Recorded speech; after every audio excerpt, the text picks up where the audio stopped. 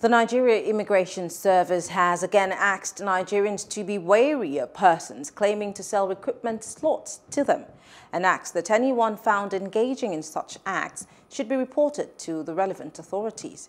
The Comptroller General of the NIS, Mohammed Babandede, while giving updates of the NIS recruitment process, said that with over 300,000 candidates that applied for the NIS recruitment and had gone through several screening exercises, 6,000 candidates have qualified for the final screening process.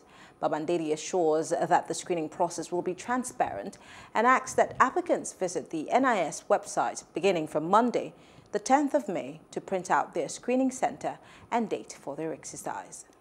Today, we're able to screen 6,105 successful candidates who will be moving for the next activity we're going to do.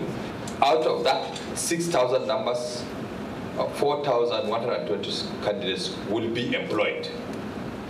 So we have put extra numbers because some may not come, some must have gotten a job somewhere, some may even be dead, some their height may not go through because the screening exercise will be physical. I don't know what is happening to people that they are so desperate.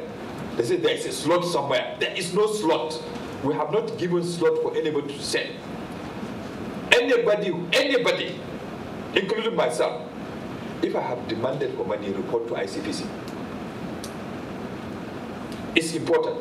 So I say even myself, so there is no exception. Anybody who has already demanded and collected, it's possible somebody has collected money on my behalf, I don't know. So when you report it to ICPC, we shall be able to deal with the situation. Hello, hope you enjoyed the news. Please do subscribe to our YouTube channel and don't forget to hit the notification button so you get notified about fresh news updates.